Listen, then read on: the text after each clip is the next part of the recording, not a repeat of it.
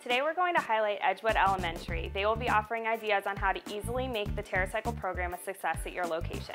I'm Vicki Bernazzi. I'm here at Edgewood Elementary to talk about TerraCycle and what we do. We're in the middle of our second year of TerraCycle. I do all the collecting. I come once a week and collect all the pouches. I looked at the back of the box. I was buying them at the grocery store, and on the back was where I saw it. And I contacted our PTO, who thought it might be a good idea, and then I contacted TerraCycle. It was very easy. Just keeping people aware and keeping the kids aware. The support staff at the school remind them consistently to put their pouches in the appropriate container, and through our newsletter, our PTO newsletter, there's always a reminder to the parents, if you have any, collect them into the cafeteria, and to remind your kids to do the same. And every week, the PTO also sends out what we call e-blasts, reminding people what to do, what's going on, and through our website, the school's website, there's also a usual reminder to do the recycling. Vicki makes an excellent point. Through already established methods of communication at your school, you can easily promote the program. We collect our waste in our cafeteria.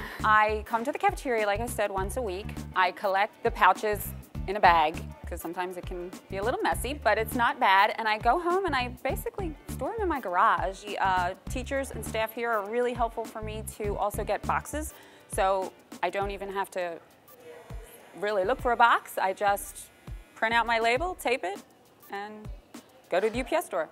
It's easy.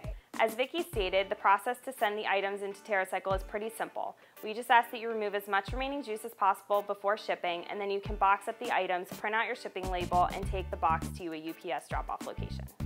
Thus far, it's only been cash for the PTO. Recently, the school has just purchased new gym equipment, outside playground equipment, started in one location. Otherwise, you may find yourself all over the place. I would suggest that you definitely try it. It's really not difficult. Having one central collection station makes it easy to tell people where they can put their items.